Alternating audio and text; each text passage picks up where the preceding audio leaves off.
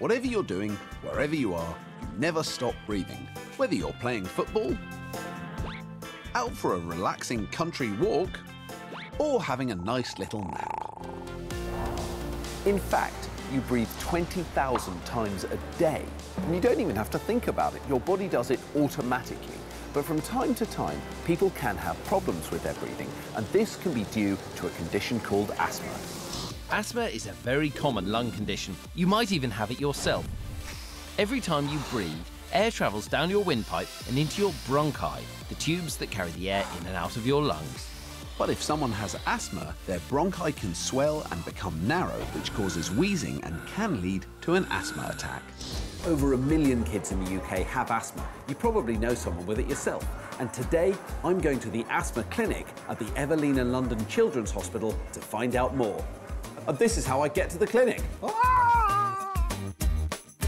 In for a regular checkup is 10-year-old James.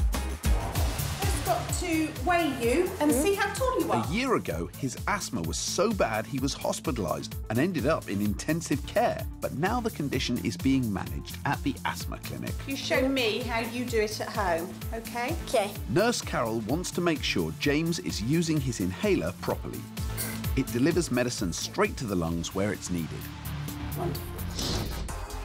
And James has 2 inhalers. A purple one, which reduces swelling in the airways to prevent an asthma attack, and a blue one, which calms any swelling and allows air through even if an attack is already happening.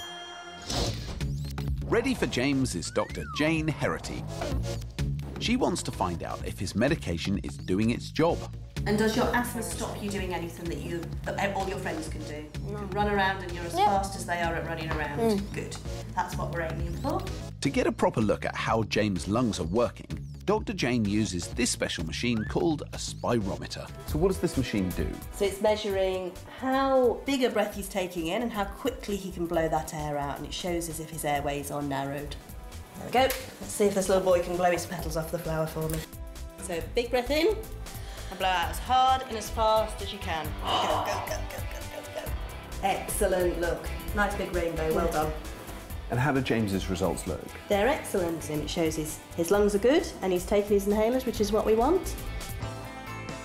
It's a great result for James, and there's even better news to come. Your lung function tests are good and you're not getting any asthma symptoms, so I think we can actually reduce down your inhalers a little bit. So we're going to get you to take 1 puff in the morning and 1 puff in the evening, so halving your medicines, but still taking them regularly. So is that good news? Yeah, that's good news. See you soon. Thank you. Thank you. Bye-bye. Some people grow out of asthma, while others have it forever. But with treatments now available, it doesn't have to impact your life. Asthma is actually the most common long-term health problem that people in the UK have. But as we've seen today, it can actually be really well managed with regular checkups and the right medication.